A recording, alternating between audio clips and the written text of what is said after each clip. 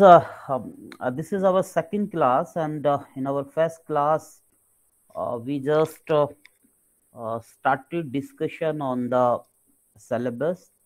Before that, we just introduce ourselves, and you know, we know each other. Now, I think I should start discussion on the syllabus. Like in the last class, I told you that the whole syllabus of the company law is divided into 11 units, or you can say 11 chapters. As so far as the chapter first is divided into three subtopic, uh, and each topic has its own importance.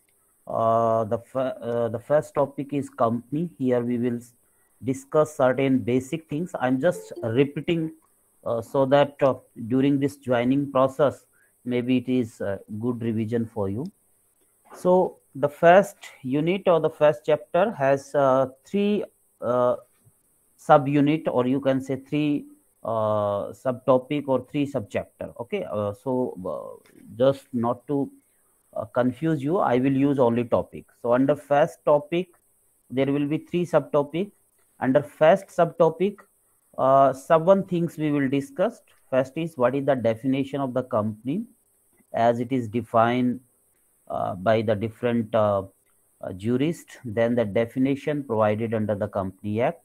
The second thing we will discuss that this act or the statute that we will discuss is passed by our parliament in 2013, and before that there was another statute, the Companies Act 1956.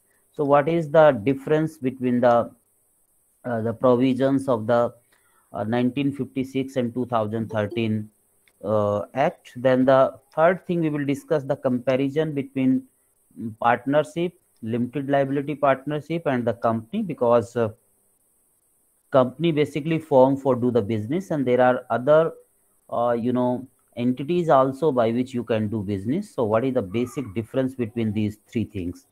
Then the next thing is the formation of the company, how company is formed. The fifth thing we will discuss is advantages and disadvantages of the incorporation. And six is about the theories of the corporate personality. So basically the juristic theories like the bracket theory, etc. And the seventh one is the company's latest amendment or company amendment bill 2016. But 2016 now it is very outdated. So the latest development that happened or that is pending before the parliament we will discuss under this act. Then the second subtopic is theories of corporate personality, and it is very conceptual. Three things basically we will discuss. The first is that company after registration became a separate legal personality, and two important things we will discuss here. The one is Solomon versus Solomon and Company Limited, and the second one is Lee versus Lee Air Farming Limited. Okay, then the second thing, that when we talk about that the company is a separate legal personality, second question comes in mind, that whether company is citizen or not. And see, legal personality it may be any natural person, or it may be through the creation of law. But for citizen, under article 19, if you talk about of the constitution, certain rights given to the citizens. But for citizen, the person should be natural person, living person like me and you. Okay, and so company cannot be citizen, and there also we will discuss some cases. Then the third concept is lifting of corporate veil. As we know that, as I already said, that company after incorporation became a separate legal personality, but in certain situation, this veil of corporation has to be pierced, or has to be lifted to find out that who are the actually the person behind this whole facade. And so the lifting of corporate veil. Here we will discuss two types of the ground. One is the statutory ground. In various statute you will find like the Environmental Protection Act, under the Information Technology Act, you will find that the liability is not only to the company but actually the person who are at the helm, who are actually working. And so this basically disregard the concept of separate legal personality, because we said that company as a legal person through the law we has created.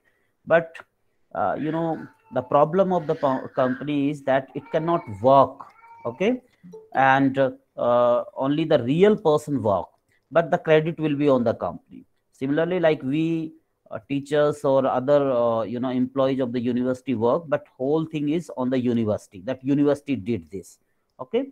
So similarly is on the company, and in that situation where there is the circumvention of the welfare legislation, or there is some the tax theft or some others, where real nature of the company has to be find out. Then in that situation, the veil of the corporation has to be lift out, or the veil has to be pierced, उसको हमें lift करना. Like the one famous case is Daimler Company Limited versus Continental Tire and Rubber Limited. And if you know that in last class also I said that if for the public company 7% are required, minimum 7%. So if 7 American or 7 Pakistani come to the India, if there is no restriction, a specific restriction, otherwise maybe sometime the restriction with some specific nation, maybe it's possible. So suppose I'm changing from Pakistan to some 7 American came to the India and form a company. So the nature of the company that it will be Indian company, though the whole profit will goes to those 7%, but because company is a separate legal personality and the company is separate from these 7%. These 7%, the nationality of these 7% is American, but the as far as the company is not related to these person, company is separate from it. And because company is registered in India, so company will be treated as Indian company. But in certain time the real nature has to be find out, and that was the situation during the Second World War. The a certain number of German person, they form a company in Britain. And at that time, under the rule of the Hitler, how the Germany was bombarding on the Britain. And so in that situation this case has happened. But see, the lifting of corporate veil or the piercing of corporate veil, or you can say the disregarding that company is not a separate legal personality, but it is same as the person. Like हम common parlance में कहते हैं ना कि मुकेश अंबानी की company. So basically that is Reliance company separate from Mukesh Ambani. But in common parlance we, or you can say in common language we use this term. So similarly, sometime we are disregarding that company is not separate from Mukesh Ambani. So similarly, when we disregard in the legal term or in the law the separate personality of the company, that is known as piercing of corporate veil or lifting of corporate veil. Then the third subtopic is kinds of the company, where we will discuss different kinds of company that I think you have heard it, or maybe in the future you will hear that. Like the public company, that is defined under section 271. Private company, where the for formation of private company only two members are required. So that is section 2 clause 61, 68, sorry. Then the holding company, and for that there is the section 246. Then the subsidiary company, section 287. Limited and unlimited company, to certain company you have observed that after that Ltd dot you have seen, Hindustan Limited, Reliance Limited. So limited means the liability of the members are limited one. Okay. And so Section 292 basically defines that. Then producer company, section 2 clause 85. Government company, section 2 clause 45.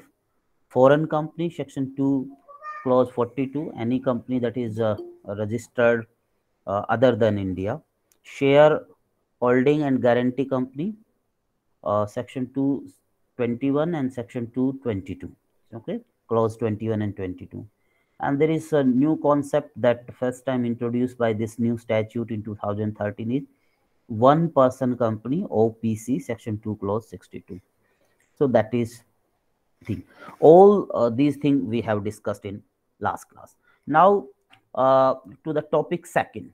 See, under topic second, uh, we will discuss uh, that when the when certain person want to form a company, then they have to file certain important document, like by which name this company will be known, where the office of this company will be situated. Okay, these important things they has to finalize before registration, and these important thing has to be filed while a person go for the registration. If you talk about section 3 of the company act, section 3 of the company act clearly says that a company is a company can be home. Just give me a second so that I can read it. That a company may be formed for any lawful purpose. Seven or more person where the company is to be formed is to be public company. Two or more person where the company to be formed is private company, or one person where the company is to be formed for one person company, that is to say private company. That means one person company will also be considered as the private company for the nomenclature of a public and private company. Okay, now the question is that when section 3 enable us to form a company, the second thing is that what are the requirements, what are the documents that has to be filed. And for that, the two important document has to be filed before the registrar of the company where you will go for registration. And the first document is known as MOA, or that is Memorandum of Association. Okay, and the second document is Article of Association. So our second topic is basically about these two documents, and that is known as company's constitutional document. Why constitutional document? Because these are the documents that actually constitute the company, that actually limit the scope of the company. Like in India, our constitution defines that what type of country, what type of democracy we will have. Like India will be democratic, secular, all these things that is written into the preamble or that define the constitution. So that is known as the constitutional document. Okay, then the second topic, this constitutional document, this topic is also subdivided into three part. Okay, so basically in the first part we will discuss the section 4 memorandum of association. That means what actually we have to write down in the memorandum of association. The second is about articles of association. So here we will discuss section 5.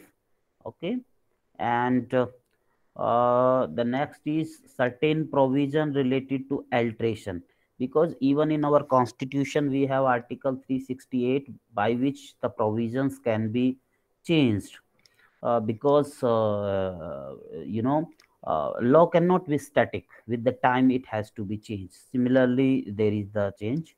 So section 10 to 16. And any commerce student I think already aware that what is the memorandum of association, what is its requirement as per the section 4 of the Companies Act 2013. What is articles of association, its importance, clauses, and the alteration of memorandum of association and article of association. So there is a little conceptual thing, and that is the importance of these two documents. Otherwise, through the provisions we have to read it. There is nothing conceptual in it. Okay. The second concept comes after this importance, and that is the doctrine of ultravirus. See, as I said, that memorandum of association, uh, in memorandum of association there will be uh, uh, many clauses, like the name clause, it will be like the members clause, liability clause, etc. And in there, one clause will be known as the purpose clause. The Actually, the company has to be formed for certain purpose. So what would be the purpose for which this company is formed? So this is known as object clause. I'm telling you again. Yes. uh, is screen is visible? Can you see the screen? Yes, sir. Yeah. So see, the first topic we have discussed, this memorandum A, memorandum of association and article of association, section 4, section 510. Then this doctrine of ultravirus. So as I said, that in memorandum of association there will be five clauses. First is the name clause. The second will be the registered office clause. The third will be the object clause. Fourth one will be the liability clause, and fifth one be the, in case the company have the share capital, so the amount of share capital with which the company is to be registered. So basically these five clauses will be in the section 4. And with one person company there will be the another clause, that if that person died, so in that case, after this death of the person who formed the one person company, who will subscribe. So basically the five clauses will be there in the uh, memorandum of association. And the third clause, that is the object clause. So basically object clause is defined that for what purpose this company is formed. The purpose is basically most of the companies is formed for doing business, but it is not necessary, because section 8 talk about that even a company can be formed for the charitable purposes also. Okay. Certain person form the NGO or society, etc. But for the charitable purposes also you can form the company. Law allows it. But for most of the companies are formed for business purposes. But you have to define that what actually the object, like whether, because there is two purpose behind defining the object clause. Because when a company go to the public, uh, then the people invest in the company by thinking, suppose the company is doing the business in the cryptocurrency, and maybe some of you is of the view that cryptocurrency is doing well. Hmm? Then after that, the company started doing from the cryptocurrency to selling the momos, and then you thought that your money is actually misused by the company. And so certain object has to be defined. What will be the consequence if object has not been fulfilled? So that is also, we will discuss, that company can be even wind up. The registration is the birth of the company, and the winding of the company is the process by which company is goes to its natural, or you can say legal death. Okay. So that object has to be defined. And if company is transgressing outside its object clause, then that activity, for that activity company will not be responsible. Suppose the company business is for laying down the railway line, and then company started business of even selling the railway bogies. And in the object clause there is no scope of selling the railway bogies. So the company invested money in this railway bogies business. For that, the member who took this decision will be responsible and company will not be responsible. This can be understood by another example, that through the law we make that company is a legal person. And the concept of legal person means that it is it it has the duty, and it is bound, even it is responsible or it liable for something.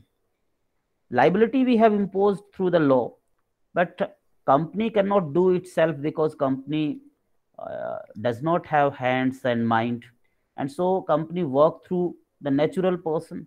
And these natural person who are at the helm of the company, director, etc., sometimes they misuse the fund of the company. And just to stop those misuse of the funds, this concept of doctrine of the ultra virus. And so, in the second subtopic under topic second, the doctrine of ultravirus, we will discuss that what is the concept of the doctrine of ultravirus, what would be its effect, how it is applied, and then very, very classical case, Asbury Railway Carriage and Iron Company Limited versus Rich. It is 1875, that's why it is classical case.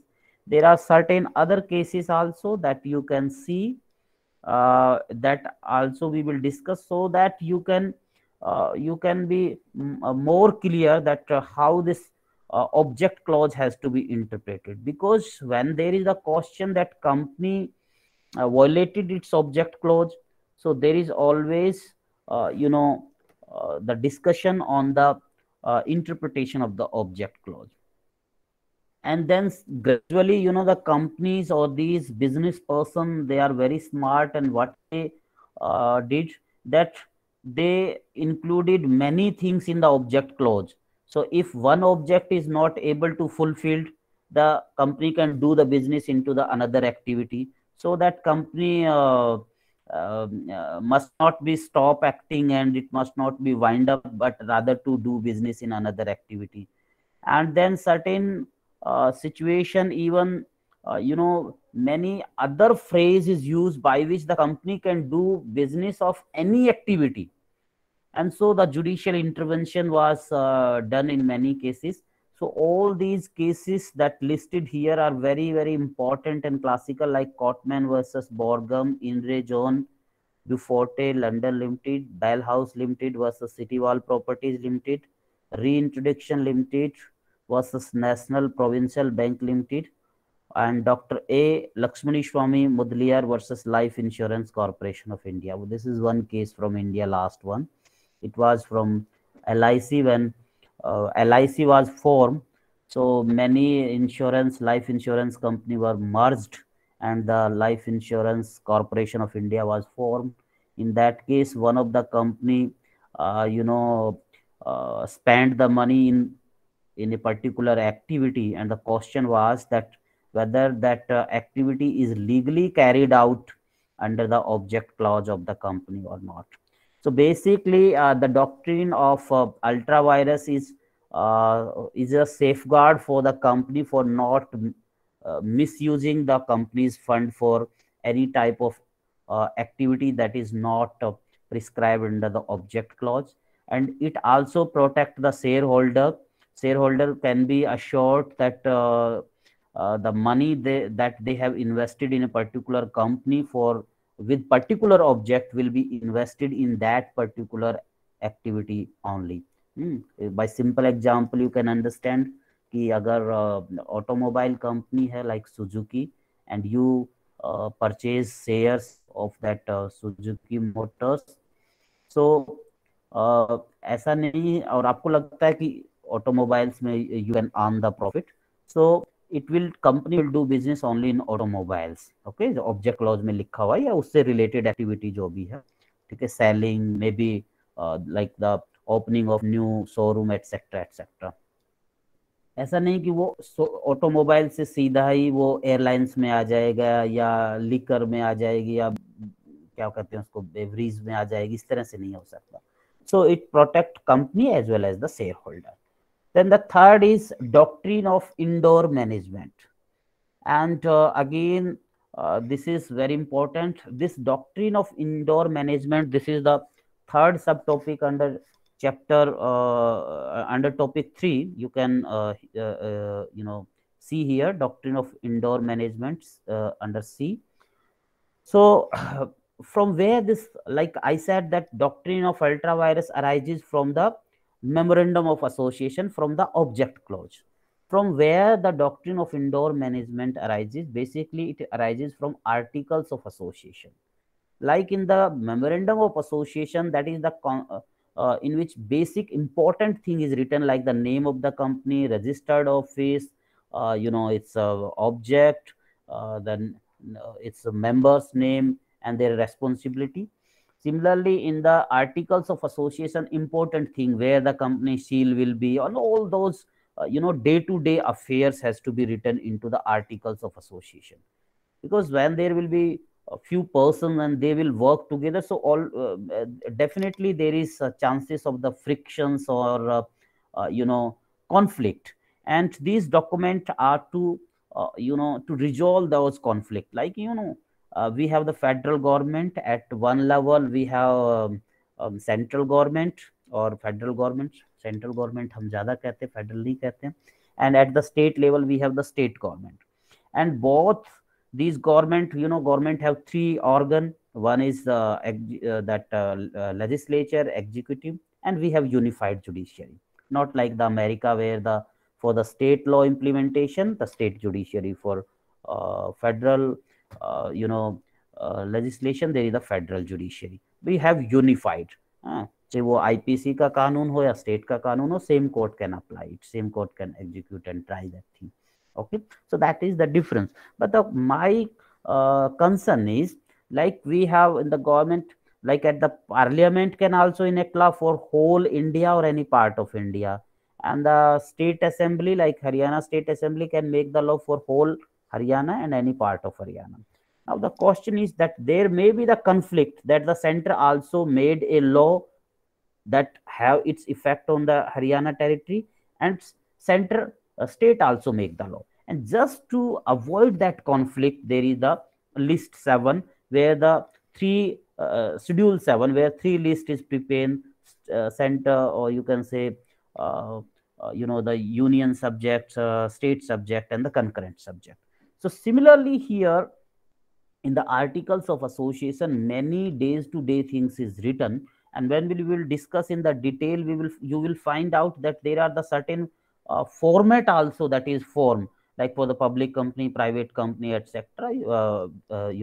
I will show you, and accordingly you can prepare. Okay, so binding nature of the articles of association between members and the shareholder, inter-se and also outsider.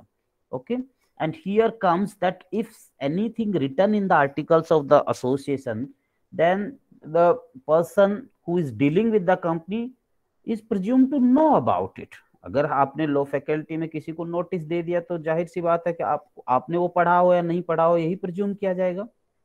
Like in the law, in the IPC, there is ignorance of law is not excuse. So similarly here also, if anything written in articles of association, then it is the rule of the constructive notice that any person who is dealing with the company is supposed to read the articles of the association. And there is another point about it, because articles of association and memorandum of association are the public document, and you can find these document in the registrar office. So आपने पहले deal करने से पहले आपको पढ़ना चाहिए था. So there is the rule of constructive notice, and in this rule of constructive notice, there is another thing, like a particular person is appointed, but whether that particular person appointed by proper procedure or not, for that outsider cannot know. This is something within the domain of the company, for which door is closed for outsider, and that means the exception of the constructive notice is the indoor management. Those activity that are not in the public domain, that is just the indoor activities or the indoor management of the company, for which liability of the outsider you cannot impose. And then there is that mean from a rule of constructive notice, exception is doctrine of indoor management. And there are certain exceptions to indoor management also, and these exceptions are now getting what you relevance, because maybe the person is out, maybe the person is outsider, but actually if he is aware, actually if he is aware in that situation, how you can say that uh, maybe that the activity within the domain of the company, and it is not open for outsider, but this person was in fact knowing that thing, then you cannot take the excuse of indoor management. And here the very classical case of Royal British Bank versus Torquent. Many time it is known as Torquent rule. Okay, sometimes the question asked that in light of Royal British Bank versus Torquent rule defined the doctrine of indoor management with exception, or sometimes the problem given, the basically problem we prepared from our cases also. And that's why I always suggest student to go through each and every case that is provided in your case material. Facts will be by and large same as it is given, maybe the name or some little bit change you will find out. Okay. Then the next this thing. Okay, then there are some 2 3 cases also, the Freeman versus and Lockyer versus Bookhurst Park Properties, and Kotala Venkata Swami versus Chinta Ramamurthy.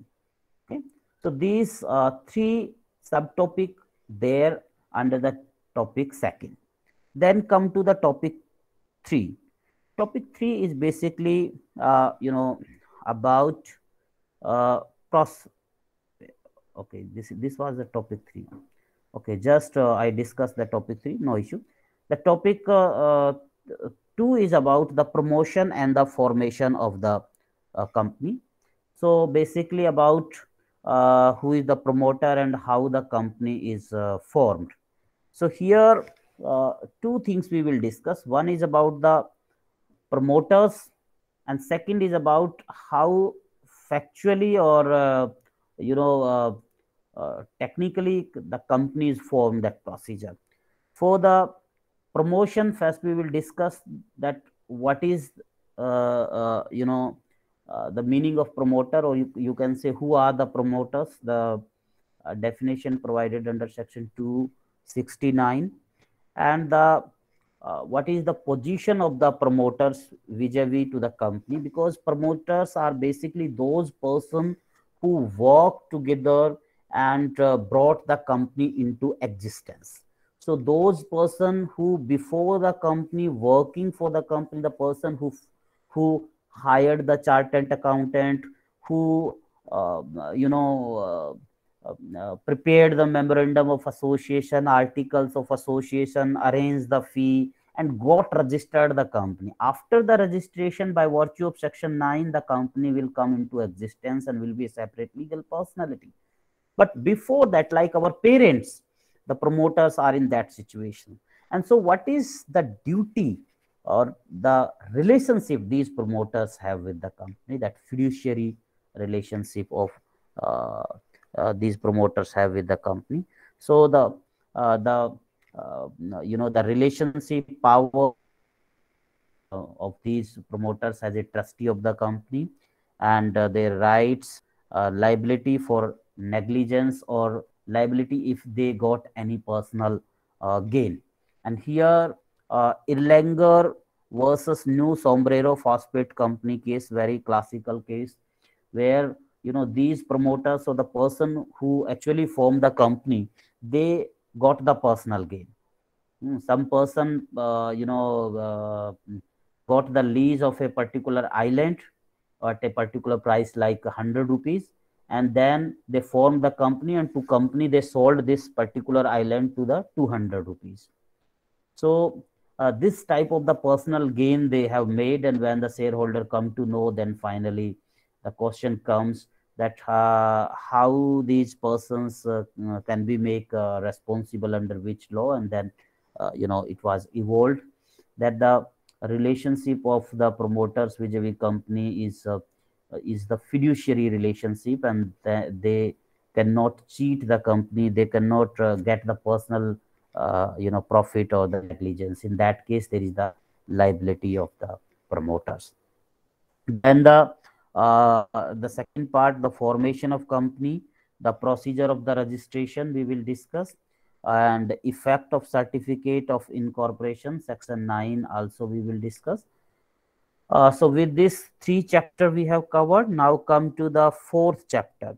And the fourth one is it's not a conceptual chapter, it's very small, and many times question even not asked from this topic, but for our discussion we have to uh, you know cover this also. It's about companies, share capital and debenture.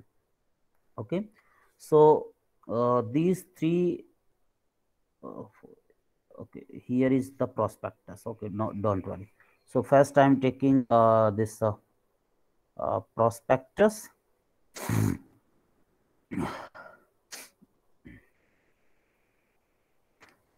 and then company share and debenture.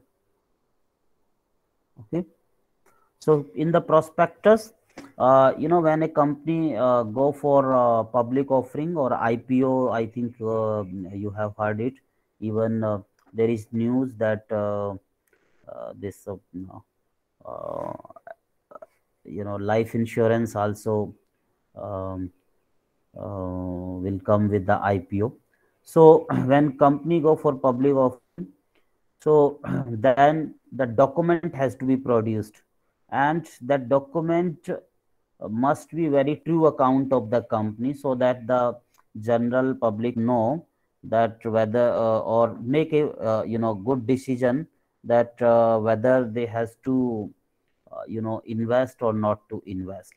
And in that situation, the question is that what is the prospectus. Here section 270 define the prospectus, and it's very very wide definition, cover any type of offering, public offering, under the with you know with any garb that actual the purpose is public offering is known as the prospectus. Then the different kind of prospectus, one is abridged prospectus, deemed prospectus. So abridged under section 2 clause 1, deemed prospectus section 25, self prospectus section 31, red herring prospectus section 32. And then the information memorandum.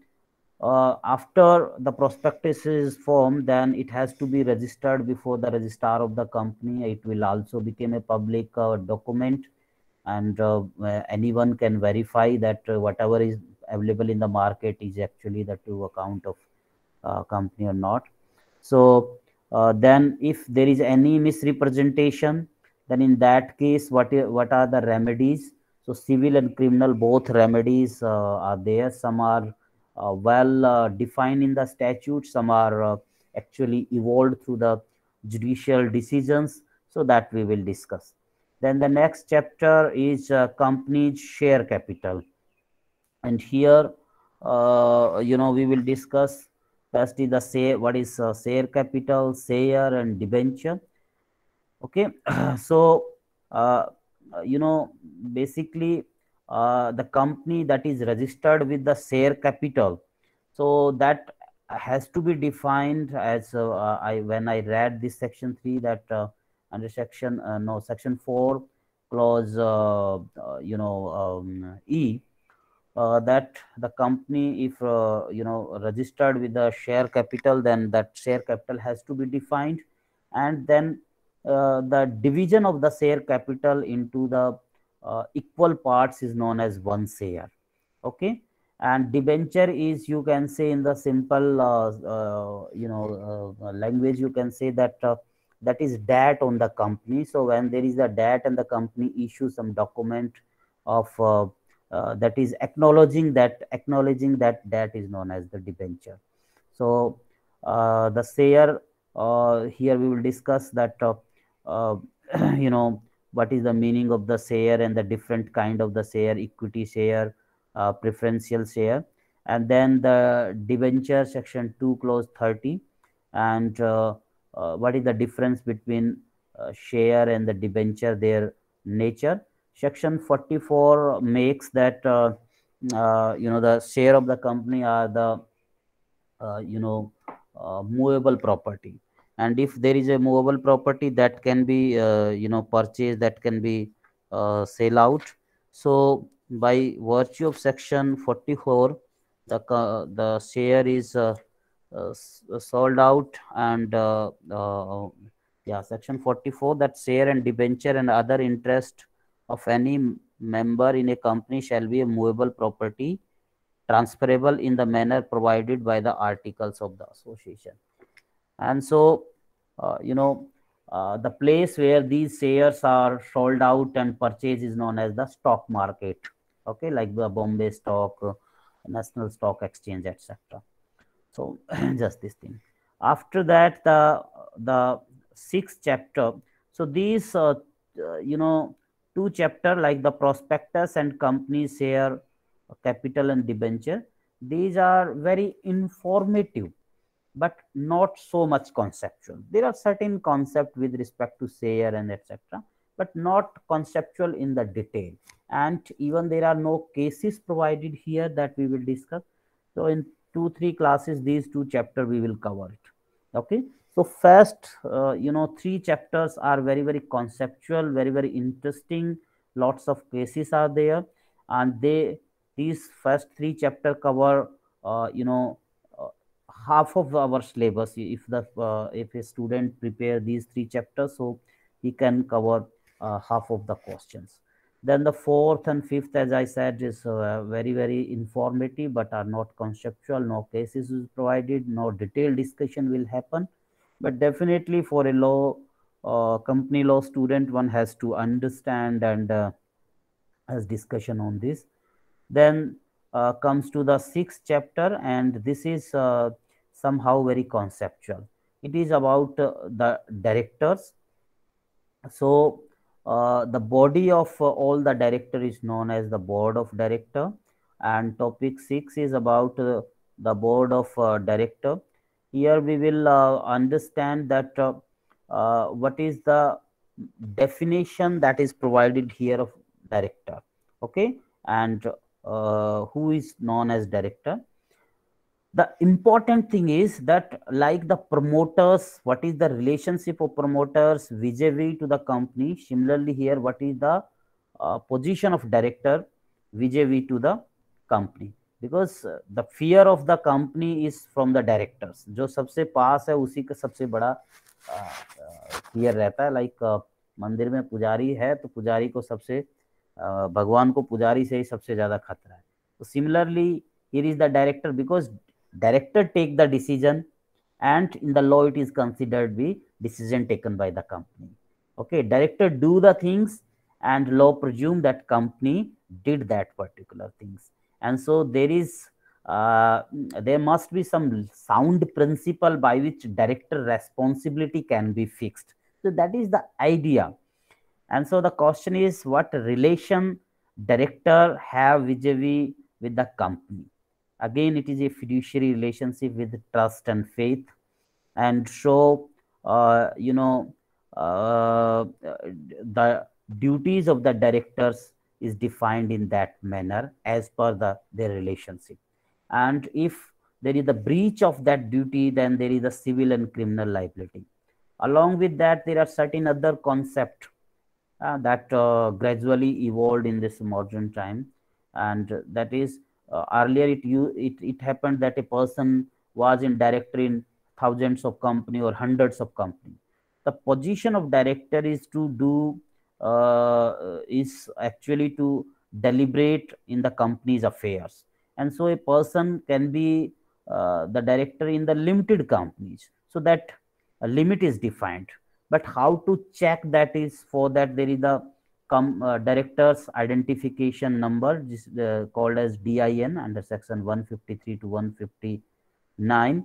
And this DIN basically is to check out it's like the our Aadhaar card की ये DIN है, तो ये किस किस companies में director है, all this thing. Then there is another thing that company, the director is basically chosen. It's elected through the in the meetings, and the person who has more share will be probably will be come back as a director of the company. And so the concept that company also has to take some decision without any biasness, and so there is a concept of independent director. So the independent director section 272 clause 47 also we will discuss. The liability or responsibility of independent director we will discuss. And women director, because women also has to be participate in the corporate world. In the corporate world, women representation is very low. So that woman director concept is also here. With that, with cases, we will discuss the whether in particular case the decision taken by the director, whether director will be responsible or not. So that conceptual clarity is needed for this particular things with respect to fixing the liability of the director in that sense. So up to this we have discussed 6 topics, and what actually we will discuss throughout the semester in these 6 topics. Important cases also, if there is, that also we have discussed. And the emphasis will be that we will cover each and every case, so that every student will be able to solve the problem asked in the examination. So with this, today class is over. I will not take your time, because you guys, I think, will have next class also. If you have any question, any query with respect to today's discussion, you are free to ask. Yes, guys, please. Mr. Mohit Chaurashia.